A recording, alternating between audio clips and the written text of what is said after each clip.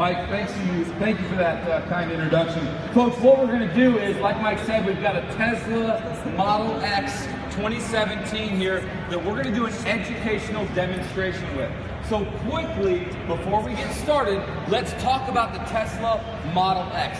It's a high voltage vehicle. It's a fully electric vehicle, 400 volt floor pan mounted battery. Rescuers need to be familiar with the shutdown procedures for high voltage vehicles before interacting with it at a roadway incident. In addition to the high voltage components, we also have the Falcon wing doors. The Falcon wing doors are a lot like Gold wing doors. They open out and up over top of Model X. This makes for great movement for the occupants in and out of the vehicle, and for us as rescuers, it creates a great access point for us to get access to the occupants of the vehicle in a crash. The Tesla Model X is made of almost completely aluminum, so it's going to behave differently with our extrication equipment than we see in our conventional steel vehicles. The B-pillar of Model X is an exception to the aluminum construction. We have 2 layers of dual-phase 980 steel and a boron rod that runs from just below the latch up into the roof rail. So Model X is equipped with one of the strongest B-pillars on the roadway. The A-pillar has a boron rod inside of several layers of aluminum. Again, an extremely strong area that could challenge power rescue tools at our extrication assignment. What the guys are going to do today is they're going to complete a total sidewall removal, including both doors, the front conventional door and the Falcon wing door. Then they're going to move on to dash displacement, and then at the end, they're going to cut that ultra high strength steel B-pillar and remove it completely from the vehicle. Before we cut them loose and have them start cutting on the vehicle, I want to thank Tesla Motors, because Tesla Motors has donated these vehicles for these demonstrations, and they've also really spearheaded first responder relations as far as auto manufacturers go. We've created several videos that train rescuers with Tesla Motors, and they've done an amazing job with their ERG work and keeping all of that updated for all of you. So they've done a fantastic job. Today we have Mike McConnell with us here. This is Mike McConnell with Tesla Motors. He's come all the way out from San Francisco, Fremont, California, to be with us. When we get done with this instructional demonstration, if you have any questions that are Tesla specific, definitely direct them at Mike. He's here to help. I'll also stick around for a bit after this demonstration. And of course, Hurst is available to answer any questions regarding the equipment that you see used here today or anything else in the booth. So I appreciate you all coming out. For those of you who are viewing this on our Facebook live feed, we appreciate you being with us, and we'll have the guys get started removing the front door of the Model X.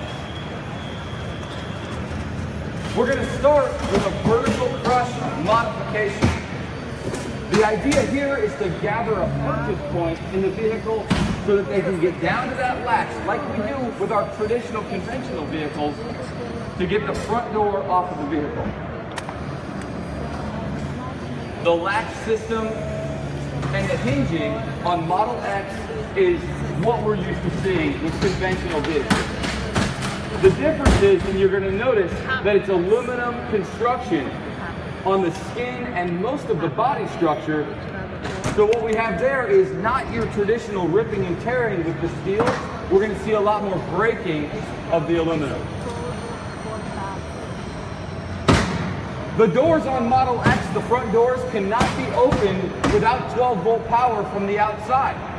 So that could create a unique situation for us. There's no mechanical linkage. But like all vehicles that have electric door latches on the outside, Model X is equipped with mechanical linkage on the inside. As a rescuer, we can reach inside and utilize the inner door handle to utilize that mechanical linkage. So a quick, easy removal of the front door. The Falcon wing door is a little bit different. You can see on the other side that they've actually separated the door in two. That's what we're doing here on the driver's side of the vehicle now. The Falcon wing door opens out and up. It's a two-piece door that's hinged in the middle. What we're trying to do is we're trying to separate those two pieces of door.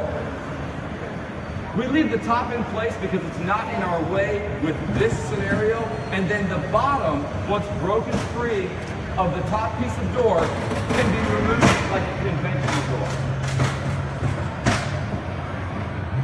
Because the aluminum tends to break under pressure, we're utilizing the spreaders to break that top door sill away from the lower door sill. This can also be accomplished by using a hydraulic cutter or a sawzall even with the Falcon wing door.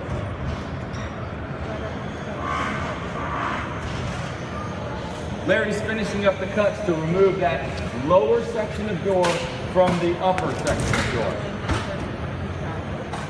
Notice the sounds the aluminum makes. It's different than what you're used to hearing with our conventional steel construction. Aluminum, again, it doesn't tend to cut like our steel does. Instead, it breaks. So that's the cracking noises that you're hearing when they're cutting through this, or they're breaking it with the spreaders.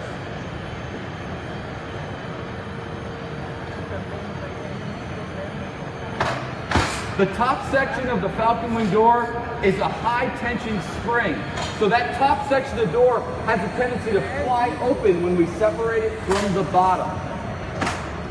That's why Tim maintained control of that top section of door so that it didn't break free and create a hazard for the rescuers as they separated the two pieces of door. As Tim lays the door down, take a look at the airbag in the door. We have a 6,000 PSI inflation cylinder there. That acts as the curtain bag. A single latch holds the Falcon wing door down in the center bottom of the door. At this point, the guys are going to move forward and they're going to start removing that fender so that we can accomplish our dash displacement evolution. Again, not your typical construction. We have aluminum on the hinges and the hood skin, or the hood lid. So it's not really what we're used to. And what you'll see with the fender is as it's being removed, it behaves differently than our steel construction. Oftentimes, the sheet metal on an aluminum body structure vehicle will break rather than bend out of the way. As you can see, the way that peels down, that's a little different than what we're used to seeing with our steel construction. It's so important with our aluminum body structure vehicles, whether it's a Tesla or any of the other many manufacturers now that are using the aluminum structure, it's so important that we clear this material away, that we make appropriate release cuts, so that when we do our dash lift or jacking the dash or pushing the dash evolution, that we have our good release cuts so we get good movement. If we don't accomplish that, what can happen is that when we push on the lower A-pillar, rather than it gathering material and being pushed out of the way, it can actually break off, rendering our dash displacement ineffective.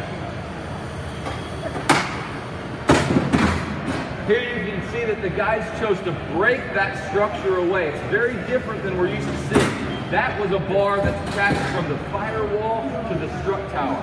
We're not used to seeing that attachment in vehicles, but because of the aluminum body structure, that's been put in place. Again, we can cut it, or with aluminum, we can often break it. Here's the final cut in the upper rail strut tower area. This is the final relief cut. This cut eliminates the connection between the upper rail and the strut tower on the windshield side of the Model X.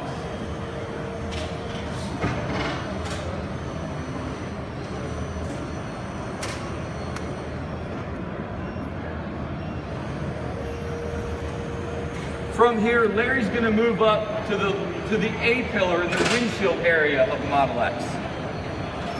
There's two curtain airbags in the Tesla Model X. One is located in the A-pillar in the windshield area, and we have an inflation cylinder close to the dashboard there. He's going to check for that inflation cylinder now and avoid it with his cut. The second curtain bag deploys up and out of the Falcon wing door. It acts as a curtain airbag, but it deploys from the door because there's no room in a roof rail there to enclose that airbag. A double cut in the A-pillar ensures that we have good movement and we have no resistance when we go to push that dashboard. There's nothing for that A-pillar to get hung up on.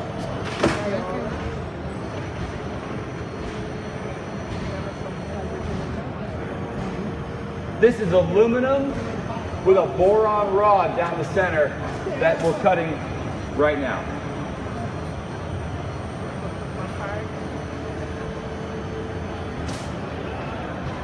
Here in a few minutes, when our dash displacement is completed, we're going to move on to our total sidewall removal. Currently, we're leaving our B-pillar in place so we have something to push off of with our ram for our dash displacement.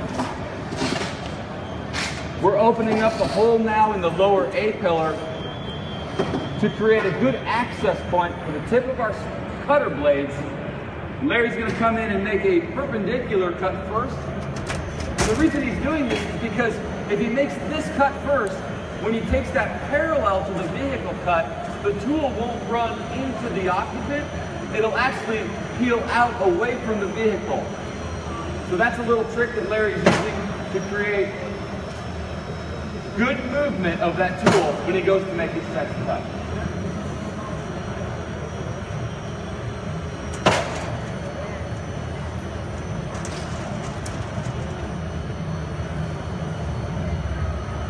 Good, complete relief cuts are so important with any aluminum body structure vehicle that we're working on.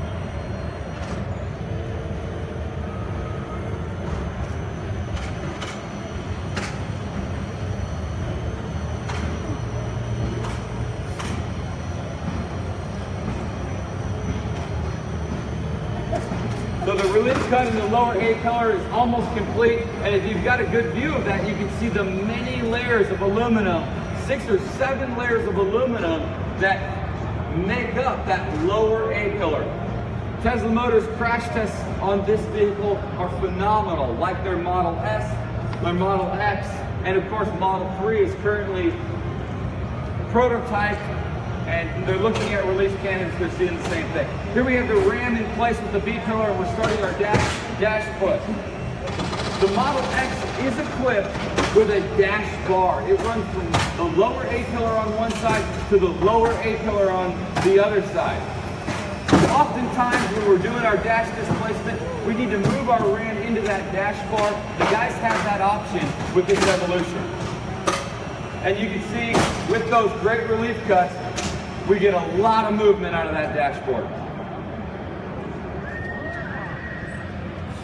Now what's going to happen here is they're going to bring the spreaders in and they're going to hold that dash up and out of place so that we can remove the ram and create good access to our occupant. And this is a pretty good evolution. This works pretty well with all vehicles that we work on. If you've used the ram to move the dash, get the spreader in there, take it the rest of the way, hold the dash at least out of the way so we can get our ram out, and now we've got really good access to our occupants in the vehicle. Okay folks, the final step is the removal of the B-pillar. Again, dual phase 980, multiple layers of dual phase 980 steel with a boron rod running down the center. The guys are going to make that cut up high on the pillar, then they'll come down. And listen to the way this steel breaks. Look at the movement of the vehicle, and that'll give you an idea of how strong this material really is. As with any time we're cutting ultra high strength steel, we want to get the cutter sunk as deeply as possible on the material to get the most out of that tool.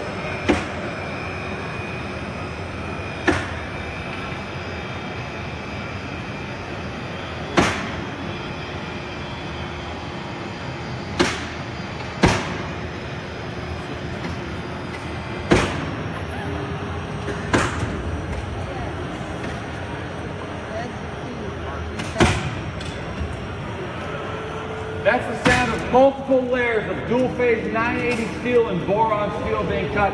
One of the strongest B-pillars in the world. And that's the sound you're gonna hear. It doesn't cut that material, does it? It breaks that material. The pressure builds up and breaks that material.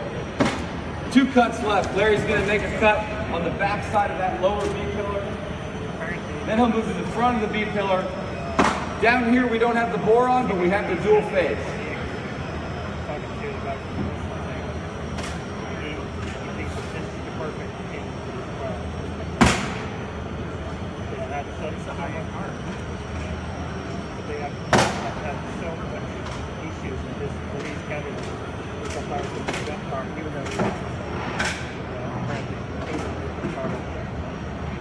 Larry's going to move forward here in just a second and start that second cut to complete our total sidewall removal on the Tesla Model X.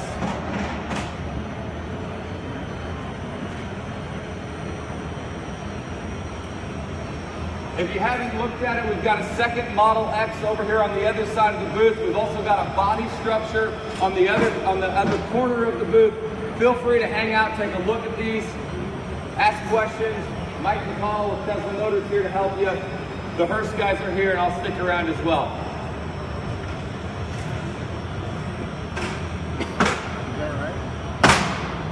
And there's that last piece of dual phase steel. That completes our evolution. Folks, thanks for coming out. We appreciate you. We appreciate you coming over and watching our instructional demonstration. Again, if you have any questions, please stick around. We're happy to answer them. Y'all take care and be safe.